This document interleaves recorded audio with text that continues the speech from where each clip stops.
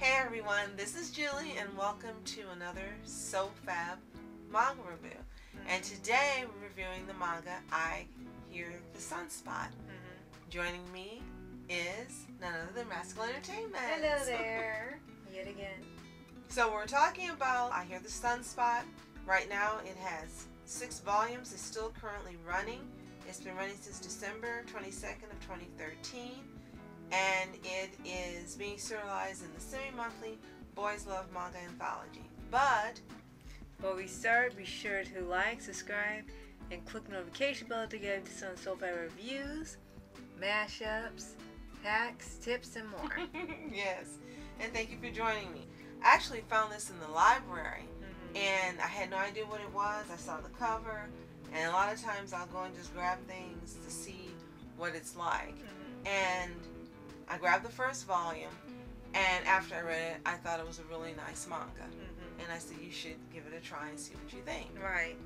And it's a pretty interesting story. Now, this is one that really is slice of life. I don't think you can get any more slice of life than this. There's no shoujo elements, no comedy elements, no supernatural, magic, hero, nothing. It really is very grounded in reality. And the way it's written, it almost feels like this has happened to somebody. The author is female. Maybe perhaps she knew someone like this or she was inspired. But I will say the biggest pro of it is that it feels like a real event, not like you're reading just a story. Right. Now, Arthur is Yuki Fumino, and it is in the demographic of Josei. So the plot itself is college student Taichi Sagawa learns that his lonely classmate Kohei Sugihara is deaf, and he enrolls in a part-time job to take notes for him in exchange for food. And there are some hilarious parts that go with that. Now, as the two become more acquainted with each other, they develop a strong friendship that eventually turns into love further down in the volumes. Right. So far, read the first 2 volumes. Right. And as I said, the first volume was so nice that I went and got the second volume. I don't know if there's more available. I haven't checked yet. But out of the 2 that I've read so far, it's really nice. Yeah. I like that it's a slice of life because I like those type of mangas and animes. But also I like that it feels, as you said, it flows. And it feels natural. It doesn't feel forced. It doesn't feel like they're trying to make something work that isn't working or write a story for the heck of it. It does seem like it's someone's actual experience. The characters are likable, especially Taichi Sagawa. Yeah, because he eats, everybody feeds him. Right. So clearly he doesn't have enough funds in college to eat. So people are always feeding him and laughing at him and saying, hey, they want to get him to do something and just offer him food. Right. And it's funny because he pretty much will do anything anyone needs to have done, any work, carrying things, attending meetings, whatever, as long as they give him food. Right. And he seems to really enjoy eating. And I think that was part of the reason why Kohei really liked him more, because after they made the arrangements of him taking notes, which he doesn't do well, for the food, he really was enjoying his food. And then we learned that Kohei actually cooks with his mom, who is an instructor. Yeah, she's a chef who gives instruction on how to make foods in your personal life, and he helps her to run the courses. And he's been using Taichi kind of as a springboard to see what dishes work and don't work. Right. And you will see that it kind of has some similar elements of the movie A Silent Voice, if you've seen or read that.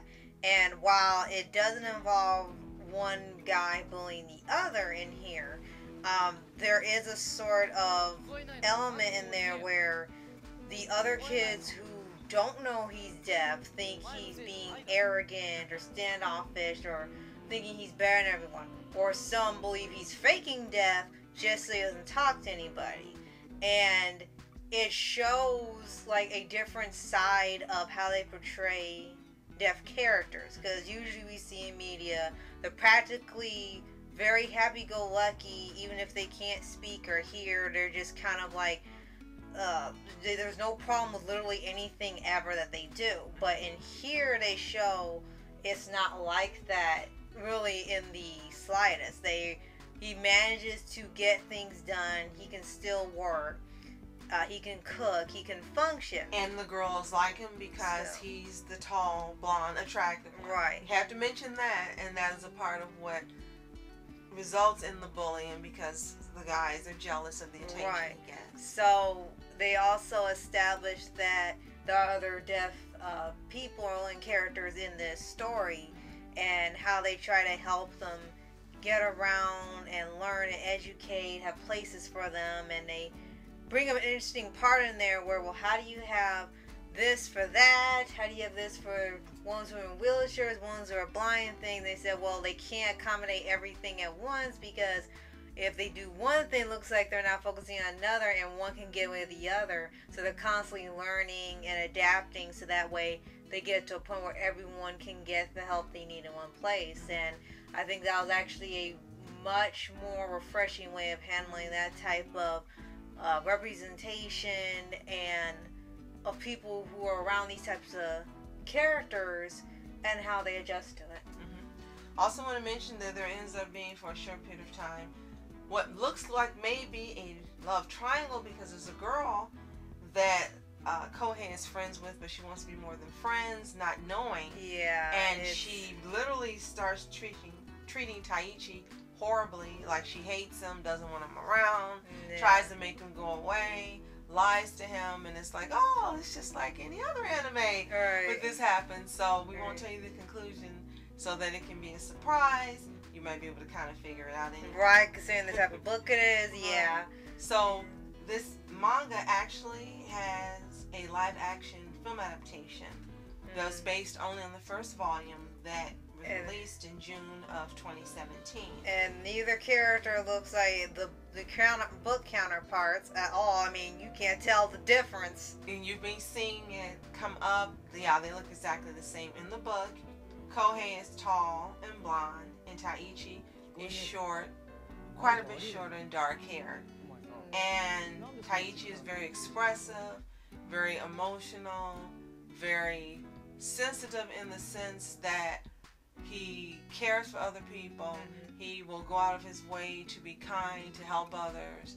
And Kohei is a little reserved because of being deaf and not knowing how to interact with others. Right. Now, for the movie itself, you have Kohei portrayed by Hideo Tawada, and Taichi is portrayed by Akira Onodera. We learned shortly ago that Hideo Tawada is a Japanese actor who played the role of Kenji Takagawa in the 2015 Super Sentai TV series Shuriken Sentai Ninja. Playmaker will know this. And what I think is funny is I actually had stated one time reading the first manga that the two characters kind of looked similar, just one had black hair, one had white blonde type hair.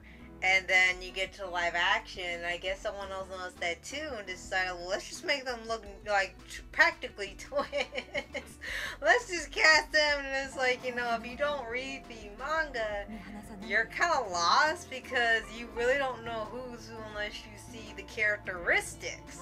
Like in their personality or their mannerisms and stuff. If you happen to not recall their names, then that's probably the only way you know the difference between them. And it's almost funny in its own way. So I definitely recommend that you try reading this book if you like books that are slice of life, kind of just giving you an idea of how others spend their days and times. If you like just seeing relationship building and calmer stories, then definitely I Hear the Sunspot is something I recommend that you read.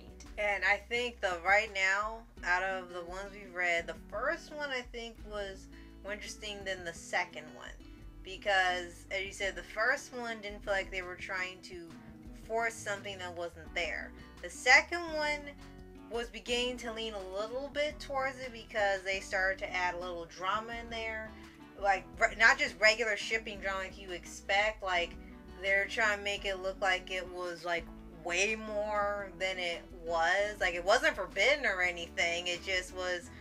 It seemed like they were trying to make a lot more drama out of it and emotions, and it's like, well, they kind of did better with it just being a simple, slow burn build up to the relationship rather than try to throw a wedge in, and it really wasn't necessary. Just seeing how they interact and how they are with each other was good enough to be engaging to read. Well, you can say this was kind of groundbreaker for these type of books, because I've actually read another series that stars a girl who's deaf, and we see these characters come up frequently now. But when this manga originally premiered back in 2013, this was not a common subject that came up. Right. So quickly, it says that Rebecca Silverman from Anime News Network reviewed I Hear the Sunspot favorably, praising its exploration of school stereotypes and Kohei and Taiichi's relationship. Regarding Theory of Happiness, she described it as being sweet and thoughtful, and I agree, and praised the art, but she also stated that it had excessive angst. I guess in a way, right, with the bullying with Taiichi, yeah. I would say. And Corinne Barrett Percy described Kohei as an example of how people with disabilities and queer identities are seen as outsiders in Japanese society. This being 2023, I do hope this has changed by now. But when this came out, it was groundbreaking. If you've read I Hear the Sunspot Manga, let us know what you think in the comments below. Did you love it? Did you think it was meh? We'd really like to hear what you think. And if you haven't, it's available on Amazon. I think it runs $13 a volume. Or try your local library and give it a read and come back and tell us what you think. Right. And be sure to like, subscribe, and click notification updates on SOFHAB reviews, tips, hacks, spoofs, and more. Absolutely. I hope you continue to have a fantastic day. And thank you so much for your support and joining us on these manga reviews. If you have any recommendations, give them to us in the comments below as well. Yeah. So, thank you so much for watching. I'm Rascal Entertainments. And I'm Julie. Have a fantastic day. Continue to be happy, healthy, and whole. See you next time.